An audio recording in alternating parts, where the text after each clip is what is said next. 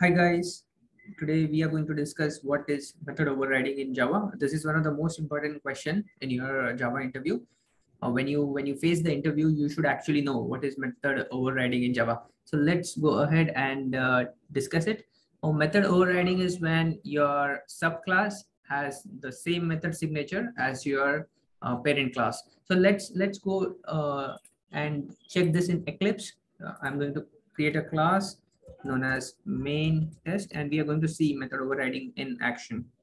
So this is our main class. So let's create one more class known as class car. So this is our parent class, and then we have class Audi. Audi is my favorite, so let's have Audi. Now we have two classes. One is car, one is Audi. Audi extends your car class. Audi extends car. That means car is your parent class and Audi is your child class. Or you can say car is your super class and Audi is your subclass. Now, what I'm going to do, I'm going to create one method known as public void drive. So this is where a drive method will print car driving the car, driving the car. So that is the implementation of drive method in the car class. In the car class, we have one method known as drive, and it is just printing driving the car. Let's have the exact same signature in our Audi, which is the subclass of car. And here I'm going to write driving the Audi. Okay, so just to keep in mind, I'll add some spaces that will give more clarity. Just to keep in mind, we have two classes. One is your car class, and then we have another class known as Audi that extends your car class.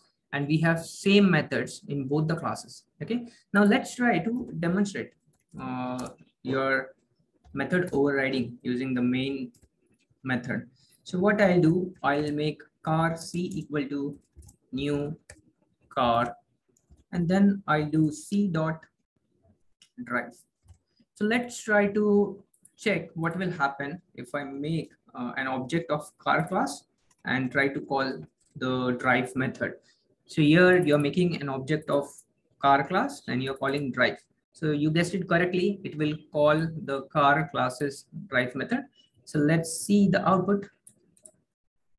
Run as your Java application, and you see driving the car. So this is what happens when you make the object of car. Now let's see what happens when I create the reference of car, but the object of Audi. So this is where method overriding comes into picture. Because based on the object that you create on the right hand side, the method of that class will be called if it is present. So in our case, the drive method is present in the Audi class. That means dynamic binding will happen here and Audi's drive method will be called. Let's see. Run as Java application driving the Audi. So perfect. So today we saw what is method overriding in Java and how the object creation, object instantiation affects the method that gets called during the runtime. So what we saw when we created object of car class, then the car's drive method got called. And when we created the object of Audi class, then Audi's drive method was called. So that's all about method overriding. So whenever someone asks you what is method overriding, it is also known as dynamic binding. So the dynamic method binding. So this is very important for your interview.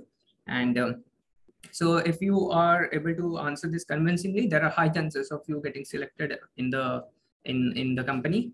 So that's it about method overriding. Hope you are enjoying this series where we are demonstrating everything live. If you like our video, try to like, subscribe, and comment. And if you have any questions related to Java, feel free to add in the comment and we'll come with the videos for those questions in the upcoming series. Thank you guys for joining. See you in the next interview question. Thank you.